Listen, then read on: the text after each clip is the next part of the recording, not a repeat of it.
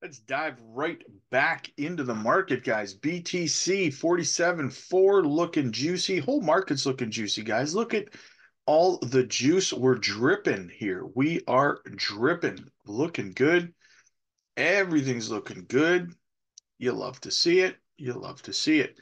Let's have a look at what's going on with Gare Bear, aka Scary Gary, aka Elizabeth Warren's puppet. Let's have a look. SEC dilemma.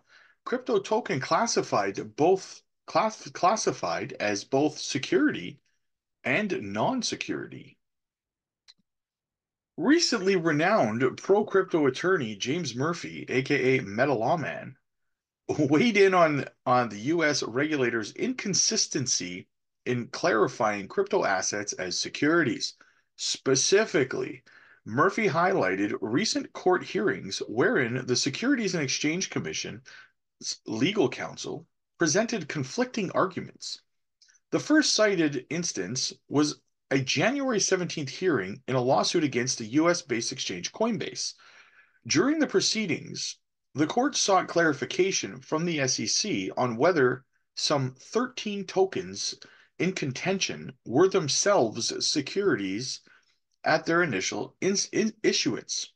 In response, the SEC's lawyers said, "Yes, Your Honor," affirming the tokens were securities. However, in the same court session, the SEC lawyer added, "The tokens itself is not a security." You can't make this stuff up, guys. Here's the right from the court.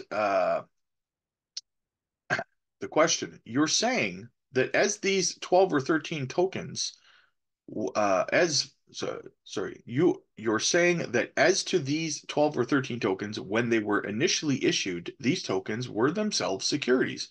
Mr. Costello's response, SEC lawyer: "Yes, Your Honor." Mr. Costello: "Yes, Your Honor, but let me clarify though. The court, please." Mr. Costello again: "The token itself is not the security.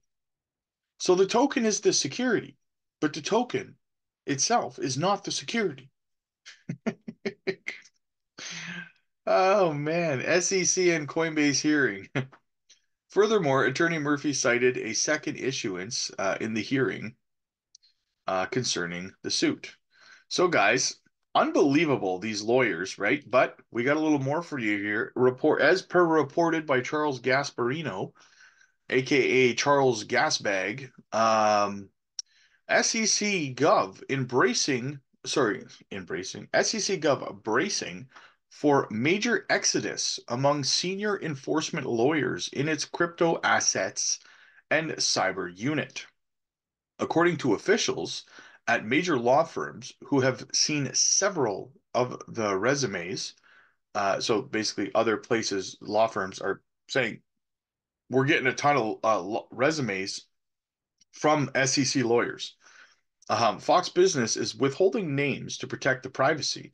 The moves suggest that the bleed of senior staff under Gary Gensler's controversial leadership of the agency isn't letting up. More at 3:45 with Liz Clayman. So basically, guys, lawyers are jumping ship. They do not want to work for Gary Gensler anymore and the SEC. They're applying for jobs elsewhere, as it has been leaked. So now John Deaton touched on this. I remember about a little over a year ago. I remember him talking about it, and he said that amongst lawyers, there was a general consensus at the time that most lawyers did not want to accept jobs at the SEC under its current regime. For this very matter, I'll give you an example as to why. The debt box case. Now, guys, if you're subscribed to the channel, you know we've been following the debt box case, where the SEC lawyers knowingly and intentionally lied to the court to acquire a restraining order on debt box and freeze their assets. And then it came out later that the SEC was well aware the accusations they were making were false, and they misled the court. And in turn, the judge was going to sanction the SEC. The SEC decided to withdraw from the lawsuit, drop the suit to try to avoid sanctions. And then representatives from the SEC then threw their own lawyers under the bus, blaming their lawyers instead of taking accountability as an agency for the complete and utter destruction of the reputation of this government agency to the public. They are shady, they are criminals, they have been breaking the law, they're lying in court to try to get their own way, and there has been no consequences for their actions. Congress needs to step in and there needs to be consequences, right? All of these lawsuits, guys, that they are filing, that's taxpayer money that they're just throwing around like it doesn't matter.